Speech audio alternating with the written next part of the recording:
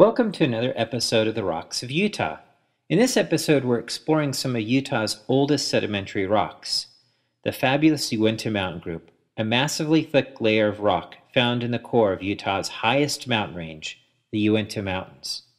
This rock layer is around 7,000 meters or 7 kilometers thick and divided into 6 separate formations.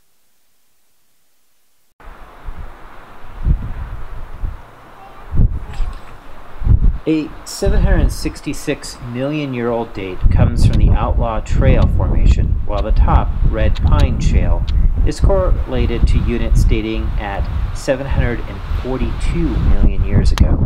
So we're looking at around 30 million years of sedimentation. This was a mysterious period of Earth's history, a time we're just starting to better understand. The early supercontinent of Rodinia was breaking apart, forming what would later become the continents that we recognize today. But to the east was the high Greenville Highlands that dumped sediment down rivers across the craton of eastern Laurentia, flowing into an ocean to the west. These rivers formed the layers of rocks of these massive cliffs that now line the walls of the Flaming Gorge. These ancient rivers flowed across an alien landscape of no plants, no animals, no roots, or even lichen-encrusted stones. The only life on Earth was single-celled organisms, small, tiny fossils found in the shales of the Uintah Mountain Group. The period of time was called the Precambrian, as skeletonized multicellular life was absent, a period now referred to as the Neoproterozoic, or the new early life.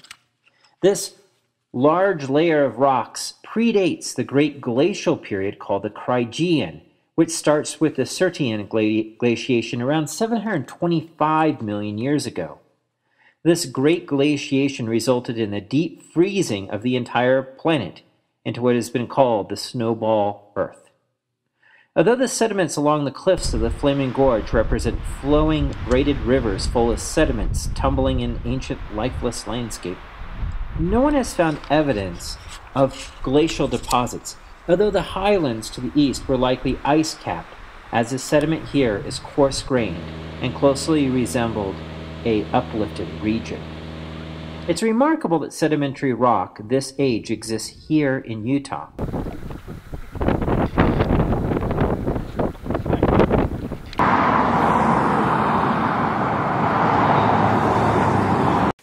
So here's a wonderful normal fault that we can see in the Uintah Mountain Group. We can see this one bed coming across and then dipping down, and then we have this one back here. And this is an extensional fault.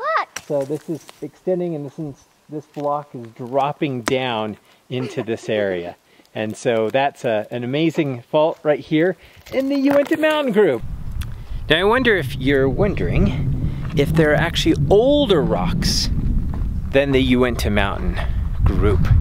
And there are. And we're gonna go look at some very old rocks here in Utah. We're here in Red Creek Canyon.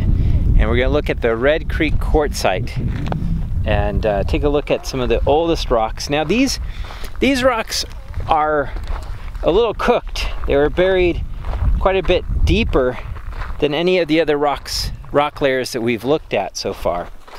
And so, as such, they are actually a metamorphic rock.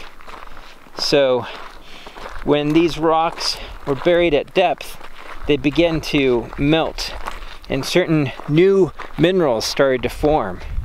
Sort of erases all the fossil record, if there was a fossil record in these very ancient rocks. And we're going to take a look at them and see what they look like.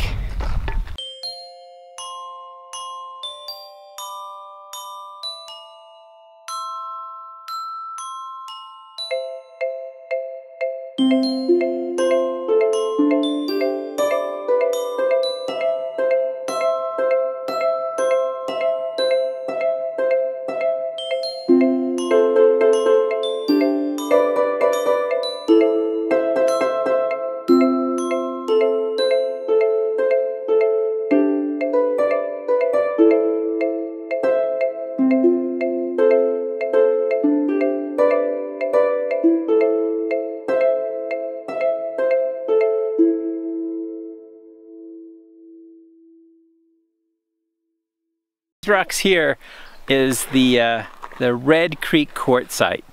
Now, these look a bit different than the rocks that we've looked at thus far, and that's because these are a metamorphic rock.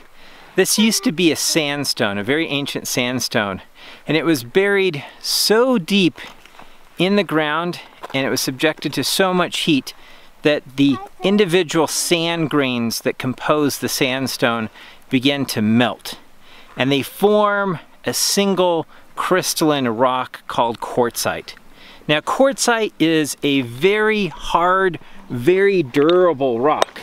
It does not easily weather, and so it's got a hardness of 7 on Mohs scale, so very hard, metamorphic rock. And the sad thing about quartzites is that they've been melted and crystallized to the point where they no longer preserve any fossils. So if there were any microscopic fossils in this quartzite, they're probably long gone, being destroyed by the intense heat and the intense pressure of being buried deep in the earth.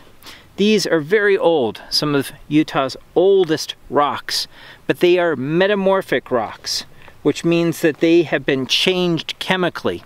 So let's look at some other rocks that we're finding here. We're finding some schist. Now, schist is a type of metamorphic rock, and it's what happens when you take a mudstone or a siltstone and you begin to bury it at depths. In a mudstone or clay stone, finer grained sedimentary rocks, what ends up happening is that you start to form micas, so biotite and muscovite. In this schist we have a lot of muscovite. We also see this mineral that's in here that we're looking for some really nice crystals of, and that is starlight. We also will find some garnets they'll start to form. Now, all of these minerals form only at deep depths and indicate that these rocks were deeply, deeply buried in Earth's interior for these changes to occur.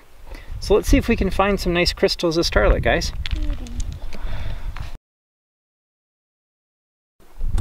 Oh, nice. So look at this rock here, guys. It's got wonderful layers. So you can see these are the ancient bedding planes of the rocks. You can see how the quartz, which would have been the sand, has completely melted. So these are crystals coming across here.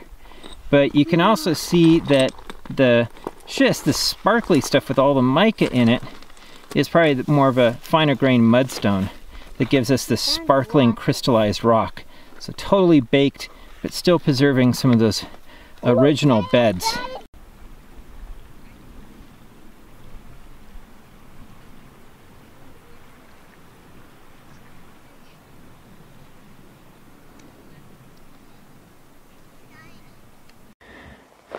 So this is Jesse Owens' grave right here. He got a formation named after him in the Uintah Mountain Group. And he was a prospector, and he lived about 3 miles north of here at the head of Jesse Owen Canyon. Jesse arrived in Browns Park in 1867. He was ambushed by Frank Duncan in a dispute over affections of Madame Forestrel. Buried here by John Jarvie and Albert Speck Williams. And then he's right next to Robinson. Staked a mining claim too close to Jesse Owens' property. Jesse claims self-defense and stabbing that resulted in Robinson's death. So Jesse Owen killed Robinson. And then Robinson was killed by Frank Duncan. And they're both buried here. Wow. Apricots. I can throw a line one. I'm going to try to get you. This is pretty gross. I'm so close. Alright, guys. I don't think we're going to be able to get one. That's probably why they're still Yeah, this is pretty gross. Yeah, we're trying to get apricots in. I got apricot gooeys on me. Oh, gross.